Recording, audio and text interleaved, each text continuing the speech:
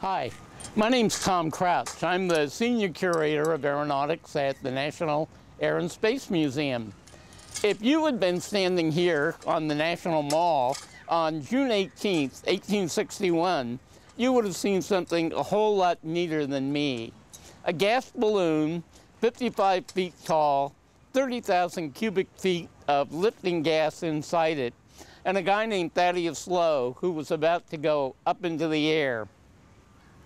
Tethered to the ground. All of Lowe's flights were tethered to the ground, not free flights. Thaddeus Lowe at the time was one of the best known balloonists in the United States. He had made some really long flights. He'd flown all the way from Cincinnati to South Carolina to the Atlantic Ocean. And once the Civil War began, he had written to Joseph Henry, who was the secretary, the head of the Smithsonian. And he had written to Henry before, asking him questions about science and so on. And Henry was interested in this guy, Thaddeus Lowe. So with the war beginning, Lowe invited, or Joseph Henry rather, invited Lowe to come to Washington and to give a demonstration of a balloon flight to show what you could see from 500 feet and to demonstrate the value of aerial reconnaissance ballooning. People had actually been making reconnaissance balloon flights since 1794, when the French made the first reconnaissance balloon flight during the Battle of Flores. But this was going to be something entirely new here in the United States. A couple of balloonists had tried to sell the Army on balloons just before Lowe did. But Lowe was the one who was going to make the real big splash. When he came to Washington, he immediately met with Professor Henry, again the secretary of the Smithsonian, and Henry was impressed. He took him right down to the White House, and they had an interview with Abraham Lincoln that very day in early June 1861. Lincoln thought that the potential for reconnaissance ballooning was pretty bright. Lincoln was always interested in technology. In fact, to this day, Abraham Lincoln is the only American president who's ever held a patent. So he was fascinated by this stuff. The War Department gave the Smithsonian $250 to fund a demonstration balloon flight. And right here, where the National Air and Space Museum stands today, the Columbia Armory stood in 1861. It was the building where the District of Columbia stored its guns, its powder, black powder, ammunition, all of that kind of thing. And right next to it, in fact, just about where I'm standing, the Washington Gas Works stood. In those days, people were illuminating the cities, streetlights and that kind of thing, with coal gas. They would heat coal so as to produce a gas that could be used to illuminate streetlights. And it, too, was a light gas, much lighter than air. So that's what Thaddeus Lowe was going to fill his balloon with.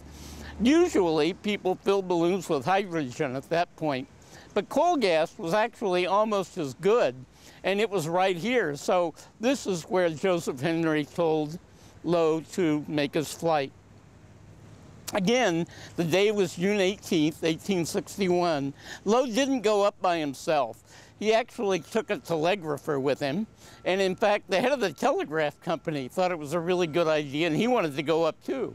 So 3 of them actually went up into the air that day, and they had a telegraph key.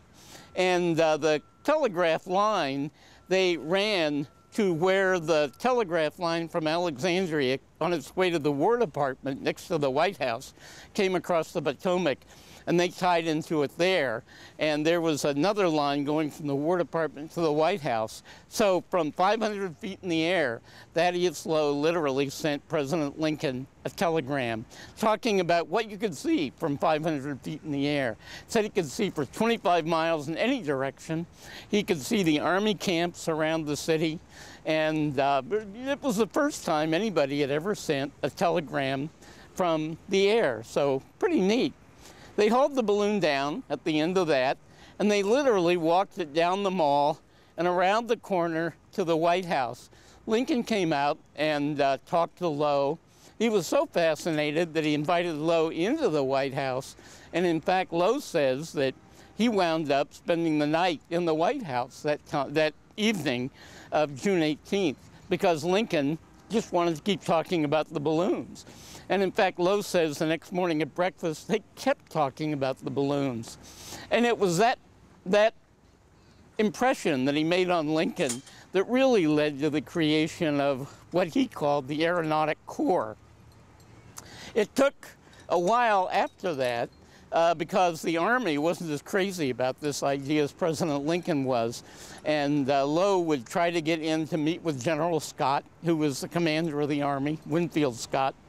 And they wouldn't let him through the door. He finally had to go back to the White House and literally get a note from President Lincoln, which we have in the collection at the National Air and Space Museum today, essentially telling General Scott to see this guy. The president was really interested in this.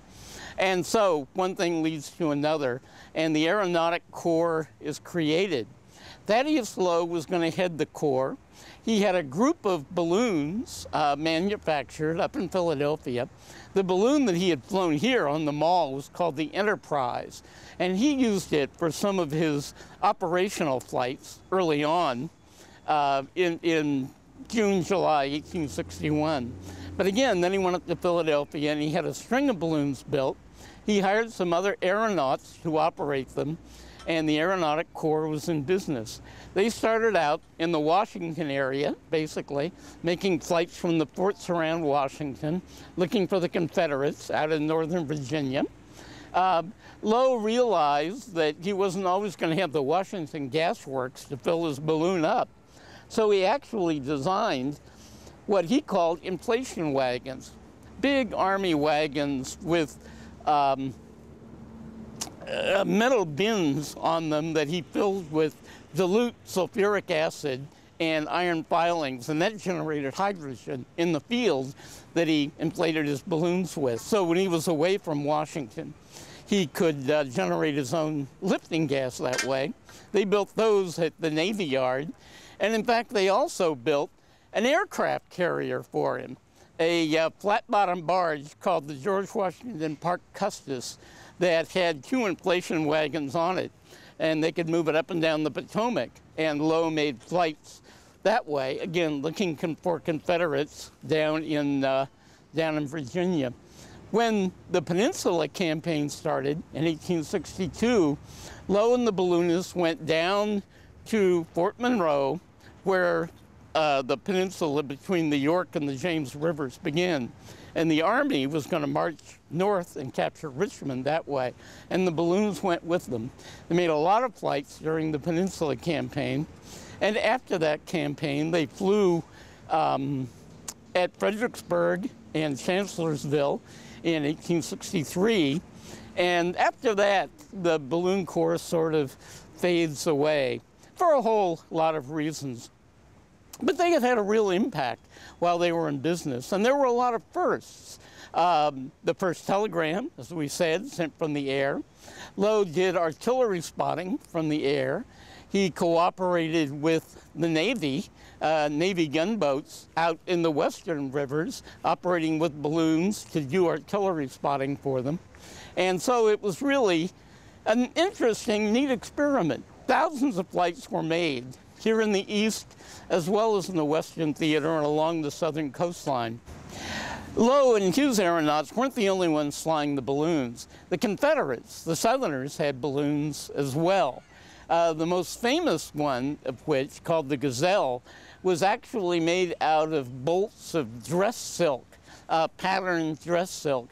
We actually have a fragment of it in the collection of the National Air and Space Museum, and you can see the dress pattern where the pieces of fabric come together.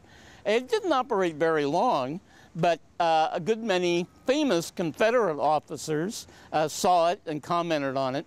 And in terms of the northern balloons, Lowe carried some of the most famous officers in the Union Army into the air, from George McClellan, who was one of the early commanders of the Army, down to lower ranking officers like George Armstrong Custer, for example, who was a cavalry lieutenant when he made flights with the balloons and did sketch maps and that kind of thing. And the long-range impact of the ballooning was kind of neat too. Americans didn't do a whole lot with it after the Civil War, but the European officers had been stationed with the Union Army and fascinated by this, and they went back to France and England and founded balloon operations there that became quite important in the second half of the 19th century. So the birth of American aerial reconnaissance and lots of firsts, and it happens right here in front of the National Air and Space Museum, where we preserve the history of flight in America. So it's kind of neat that not only do we have a museum that preserves the history of flight, but flight was made right here on this spot.